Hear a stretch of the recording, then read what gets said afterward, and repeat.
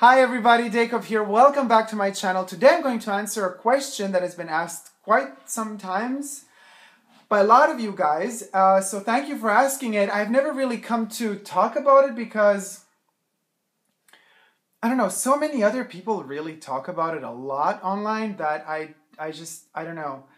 But okay, so here we go. You're going to get my honest and truthful opinion on the subject. While we're at the subject, it's a funny subject. Futile luxury, my dears. Here we go. And it's about the difference between Birkins and Chanels. Now, Zana, my dear, a very great question. Thank you so much for writing in the comment section. And you were so sweet to say, please do a Q&A because you don't want me to write it because it takes a lot of time. It does take a lot of time, but guess what? Every time I have time, I love writing with you guys. I love commenting, answering the comments, answering your questions because that's what I love to do. And to me, it's not a burden at all. It's actually a lot of fun. And every time I have time, I love to spend it with you guys. So let the questions pour, and as soon as I'm on the computer, I'll answer them. But this one, true, does require kind of a video. So let's get to it, shall we? So, okay, the question. I would like to hear your opinion on the Birkin bag. What is your holy grail bag? Is it the Chanel Classic? For me, it's of course the Chanel, but I feel like most people would say the Birkin is the queen of all bags. Is it? Stay tuned to find out in next week's episode. Oh guys, sorry, I'm just working the whole day. I'm totally busted. My brain is like somewhere else. Anyway, I have my little antenna on today because I'm channeling. I'm channeling, like, you know, fashion vibes all over the world. All right, so for me, it's of course the Chanel, the Birkin. And what do you think about the price? Do you think it's worth it? Find out next week's episode. Oh my god, I'm boring myself to sleep. All right, well, before we begin, I'm not going to get into specifics about these two bags, meaning there's a myriad of videos out there about the sizes, shapes, materials, forms, price ranges of the Birkins, of the Birkin bags, shapes, prices, colors, whatever, of the Chanel bag, except, well, the classic is the classic. There is black, there's caviar, there's lambskin, and then there's the beige. Lambskin. Birkin offers a bit more variations as far as, I mean, the classic, you get an alligator, crocodile, reptiles, all that sort of stuff. But the classic is either caviar or lambskin, as far as Chanel goes. I personally, you know, what movie did Cate Blanchett star in not such a long time ago? I think, didn't she? Yeah, she won an Oscar for it, didn't she? Oh God, I can't remember anymore. I should have done my homework after work, but I was so excited to just get this done with the video to shoot it, so that I didn't really. But you know, it was Cate Blanchett, right? Had a Birkin on the entire movie. I don't know what it was. That's the type of scenario I envision a Birkin bag in. You see, that's exactly the type of scenario. And that's the type of woman, maybe. Now, don't get me wrong. I know there are Birkin fans out there. I know there are Chanel fans out there. I know that some Birkin lovers or HERMES lovers don't like the Chanel. Vice versa is more rare, though. And that's an interesting thing. You can always have HERMES people snobbing the Chanel wearers. Never the other way around. Interesting. It's as if Hermes in this leather part of it, because not the apparel much so. It's more for the leather goods. Chanel beats Hermes in the apparel. Hermes, as far as pricing goes, beats Chanel in leather goods. But it's as if Hermes would be like an aristocratic version of fashion, and Chanel would be a bourgeois version of fashion if you want, but in an arrogant way, not in a positive way. Now, that's something that makes me a little bit hesitant to like Birkins or Kellys because of the people that wear them more than the actual brand itself. I don't know what it is. And by the people that wear them, I don't mean us people, regular people. I mean the type of stars or famous people or royalty that wears them. It comes across off to me. There's always something a bit off about it. The shape is simple. I mean, it's a beautifully executed, simple shape bag, but it's what it represents, and the vision, the contorted vision we have of it through that's been given to us through the media and through design history, if you want, that kind of contorts the same contorted vision we have of beauty. Why do the poor girls out there have to suffer to become effing anorexic to meet some sick, crazy standard of some sick editor of some sick magazine that kind of decided for the rest of the world that heroin chic is the new thing? That's sick. But we've been bombarded and bombed by this notion over and over again until we're brainwashed and we believe that the Barbie figure is natural and beautiful and it's something to aspire to. I really don't get that. I mean, yeah, I get why it's like that, but I'm so sad that to see girls, and I work in fashion, I see girls a lot that really suffer, and I always tell them, I know, like, you want jobs and you're going to have to lose that, but it's horrible. Don't let anybody bend your vision of reality and health. That's a very serious topic, of course, but getting back to the futile topic of bags, it's similar in a way. The contorted vision we have of what a certain bag can go with or can be paired with rather than not paired with. So oftentimes you will hear people say or tell you online or offline, oh, the Birkin is hard to pull off because, you know, at a formal event or at just any sort of event, walking on down the street, people are going to be like, why are you wearing this here? It's too much.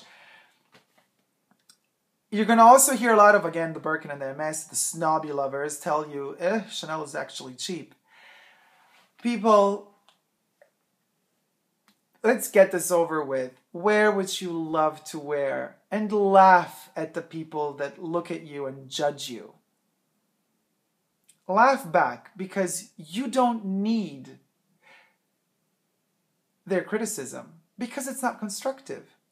Somebody's trying to diminish who you are. Somebody's trying to make you feel like shit because of their judgment, of their limited and subjective judgment. Don't let that ever happen to you. I was just talking to a friend of mine some time ago, a couple of hours ago. You know, you get those 50 amazing comments on YouTube, beautiful, positive, gives you such great energy, and then you get that one crappy one that ruins your entire day. And I was like, why is this? You know, and this friend of mine was like, hey, Dacob, but you know what? The thing is this. You have to force yourself to see it logically. And logically, that person that gave you that bad, unconstructive criticism doesn't know who you are. It means nothing to you. That person is not helping you in any way. You don't take it at heart. Take at heart criticism from people that love you, that mean something to you, that care for you. Because first of all, those type of people are going to give you criticism when it's constructive because they love you. So they're going to give you criticism to make your life better, to better you, to make you grow, to grow together. That's the type of criticism you should care for. You should never care for some nasty person telling you something out of their mood. They maybe just woke up on the wrong side of the bed that day and just wanted to piss somebody off and just said something really nasty. And yet, even though logically it makes perfect sense when he said that to me, to not care about that one bad criticism, logically it makes sense, but in the moment when it happens, you're psychologically just not ready sometimes, and it hits you. Then you got to heal from that. Now, could you imagine being hit by the media and by a notion of a certain thing, of a certain bag being a certain way rather than another bag being another way, over and over and over and over again? You get brainwashed by it, and then you end up just believing and thinking that something is better than something else. Well, guess what? It's not. And here we go back to Coco Chanel, who for me is the winner. It's all about proportions, people. That's the only religion to follow, really, as far as non-deities or deities go. The fashion religion, if you want. Proportions. If your body type, shape, color, height, weight, the way you dress, your clothes, if that proportion fits with the cut, the trim, and the shape and the color of the Birkin, that's the bag for you. If the proportions fit to the Chanel Classic, then that's the bag for you. If your proportions fit to the H&M bag that came out yesterday and is going to be gone in a week, then that's the bag for you. If you want to step it up a notch, guess what the ideal bag is to me? You need a lot of money for it, but the ideal bag is to go to some professional leather bag maker and make a custom product made just for you, specifically to your body shape and necessities. That's a dream come true, to have your bag, the bag made just for you, that nobody else in the world has, that is made specifically to your proportions. That's the winner. That's like the epitome. That's the maximum to me. So it's not a Birkin or a Chanel. That would be the maximum. But alas, that will cost a lot of money, as would cost a shitload of money to get a perfume produced just for you. I'm not talking about like cheap perfumers. There are people out there that could do perfumes. I'm losing light here. The sun is going down. I'm going to artificially pump it up. Now I'm going to look all yellow. Sorry about this, but the sun is going down. So as far as, also perfumes goes, you could, get Guerlain to make a perfume just for you for, I don't know, 30,000 euro or whatever it's going to cost you. It's like an insane amount of money. You could do the same with a bag. But of course, we don't have that kind of money. And of course, we struggle a lot, some of us at least struggle a lot, to get, the passion out there, the bags we love, to get it, to wear them. I personally go for the Chanel. And this is my personal winner for now, because I don't have my custom-made amazing leather bag. And I keep the baby protected. And mind you, I already made a video on this bag. It's the small classic double flap. This is my bag. This is my personal winner. The smallest shape. I know it's pricey compared to the jumbos, because with the jumbo you get more material for your money. But this is just, again, proportion-wise. My personal winner, the Birkin. I could not wear it. Maybe when I get older. For now, it just doesn't suit me. And oh my God, guys, sorry, I have hay fever. It's a mess, and I forgot to take my pill today, my anti-allergy. And again, to me, playing around with this baby and just wearing it like this is so much more young and fresh than I don't know, than holding a Birkin here. Sure, you could do it. I could do it too. But it's just, to me, this is a younger bag than a Birkin. A Birkin appeals to a more mature audience. So I'm not going to show this anymore, because otherwise I'm brainwashing you with this bag rather than with a Birkin, because I don't have it next to me to compare. So let's be fair as much as possible. We can never really be completely fair and honest, because it's always subjective. As I said at the beginning of the video, it's subjectivity that makes us choose. But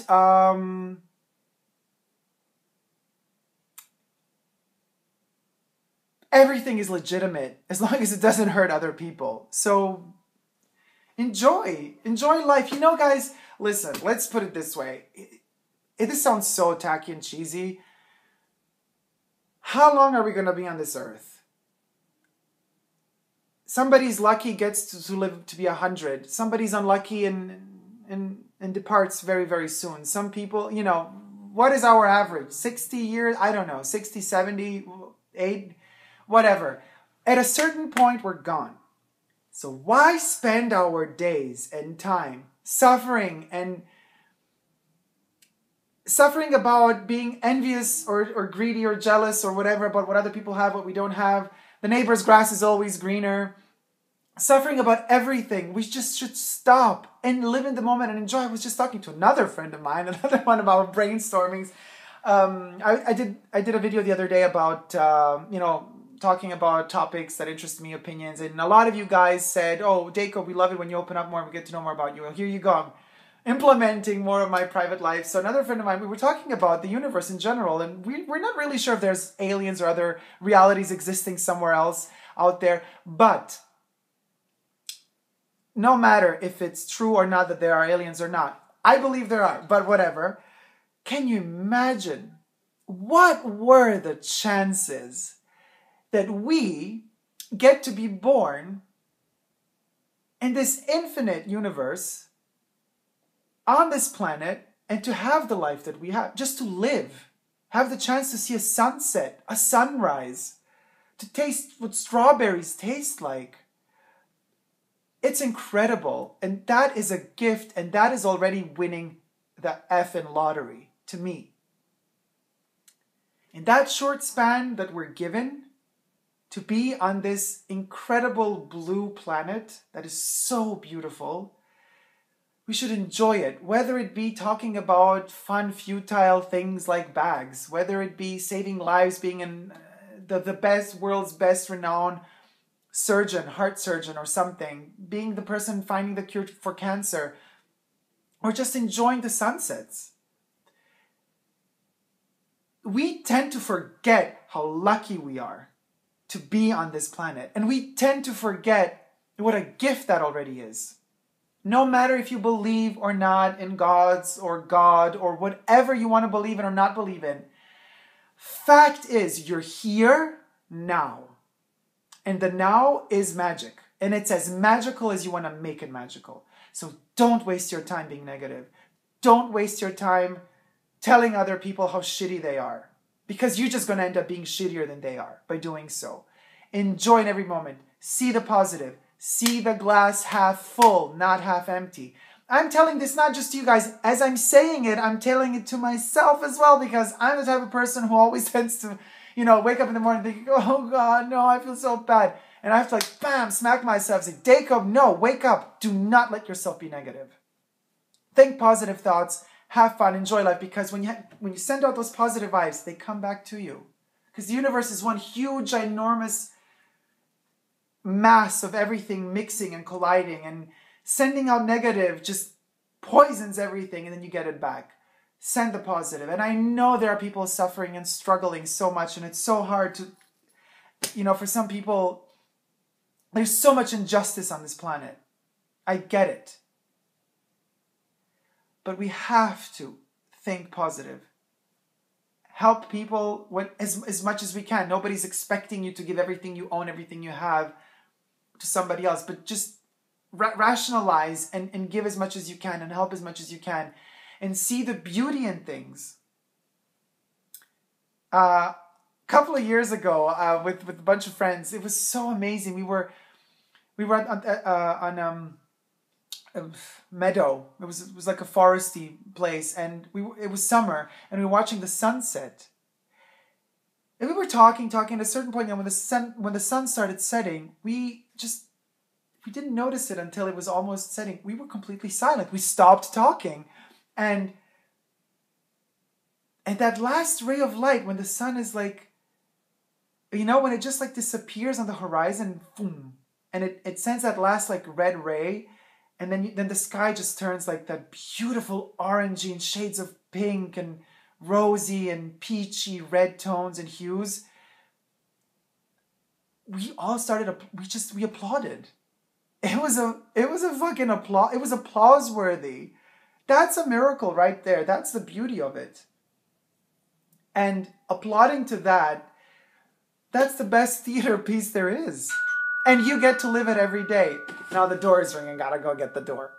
Okay, guys, I'm back. So all this emotional roller coaster now. Just to let you guys know, I'm going to stop here because I've been bothering you with all this nonsense. Well, it's not nonsense. It's serious. But at the same time, I want you just to be as happy as you can be. And as long as time permits us to be happy. So, I know this is crazy, to make this axe or parable or whatever you want from discussing the difference between these two bags, what is better, what is the ultimate bag, to discovering that to me the ultimate is a beautiful sunset. But it is. If I could turn the sunset into a bag, I would wear it every day. There you go, guys. Thank you so much for watching. Love you all, and thank you so much for everything you've done for me till now, because the comments, the positive energy, the vibes, subscribing, letting me know how much you care and that you understand what I'm telling you and that you kind of get it, what I'm all about. It means like the world to me. Because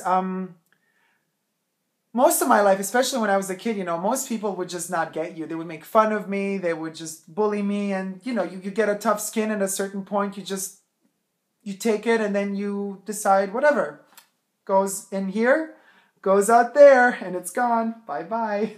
So love you all. See you soon. Stay tuned for more. And subscribe to my channel. Bye. Love ya.